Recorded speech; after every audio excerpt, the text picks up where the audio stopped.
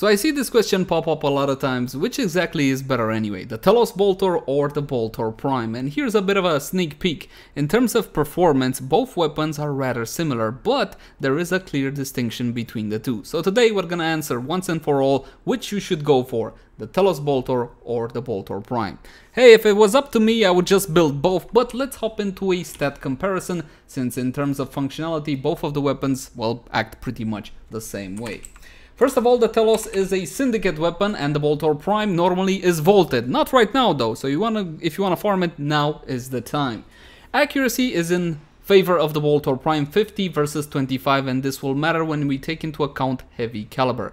Critical chance, only 12% for the Boltor Prime and a whopping 30% for the Telos Boltor. The Telos also has superior critical multiplier at 2.4x instead of the quote-unquote standard 2.0. The fire rate is pretty much the same, a small edge to the Boltor Prime, noise alarming, the magazine size 50% larger on the Telos. Reload the same 2.4 seconds, which as a whole is a tad on the lengthy side, but 34% status chance on the Boltor Prime and only 16% on the Telos.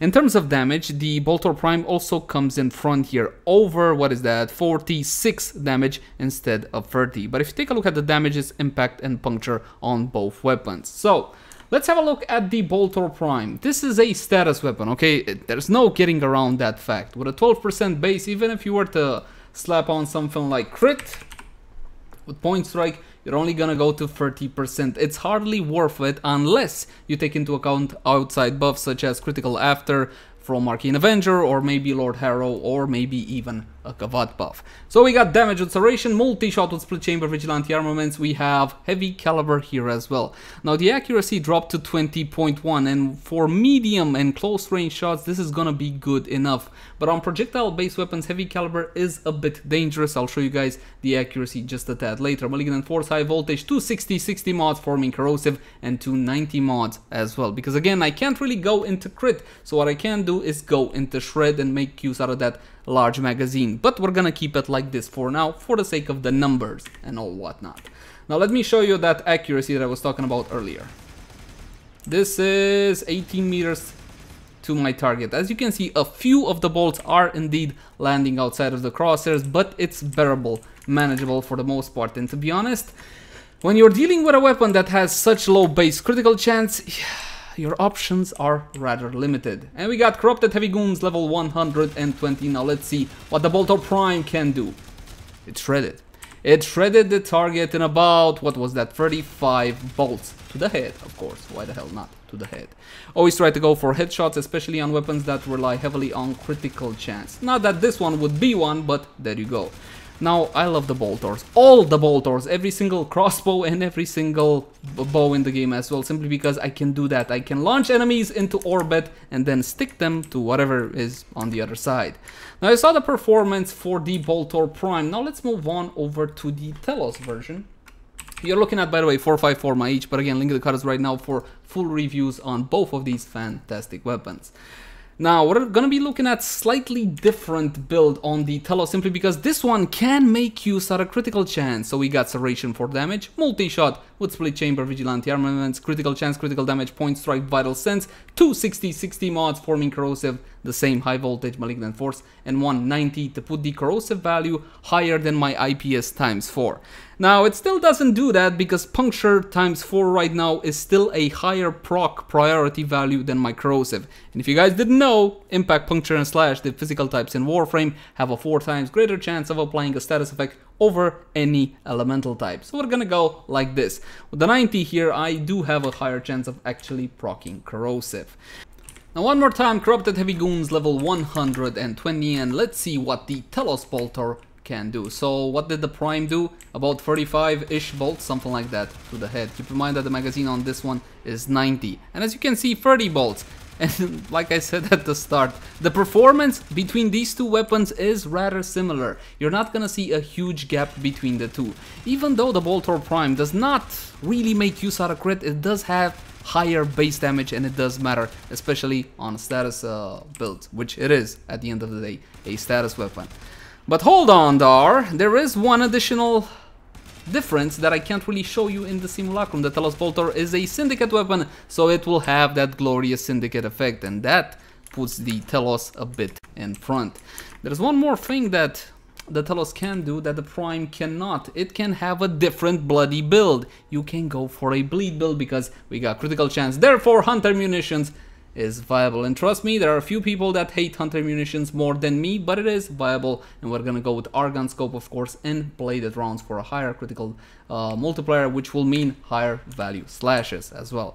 So you can also go for an approach such as this. Go for Hunter Munitions, and the Prime simply cannot make use out of one of the most overpowered primary mods in Warframe.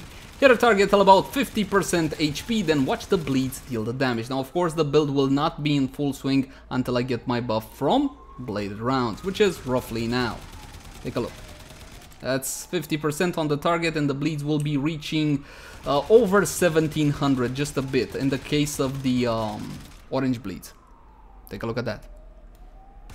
You can go for an approach such as this. I'm not saying that this build is better than the one we tried earlier, but what I'm saying is that you do have an option. While I don't really like builds such as this, there are plenty of players that enjoy playing with Hunter Munitions. I'm not judging, I'm simply telling that you can with this one, and with the other you can't.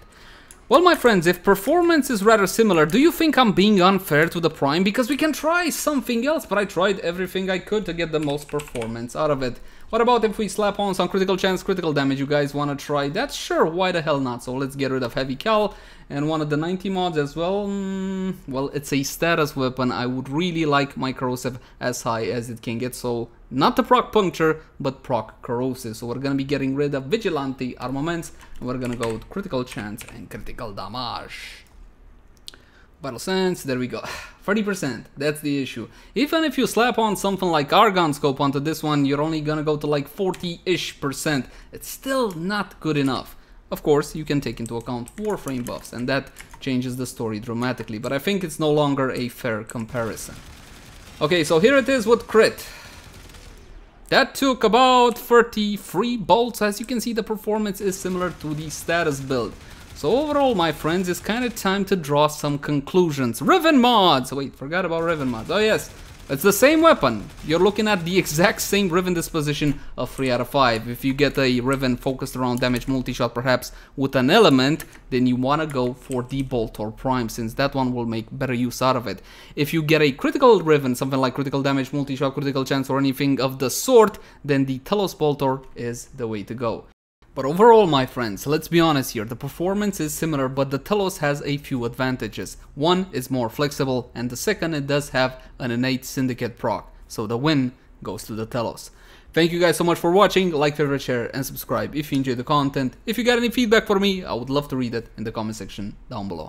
Oh, also in the comment section down below, since basically I'm scratching my head for content, give me some suggestion, guys. This versus that, and all that good stuff. You can also find me on Twitch, Facebook, Twitter, all the usual places. Until next time, my friends.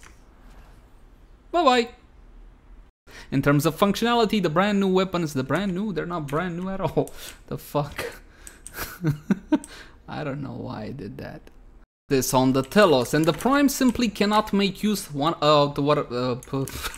Okay.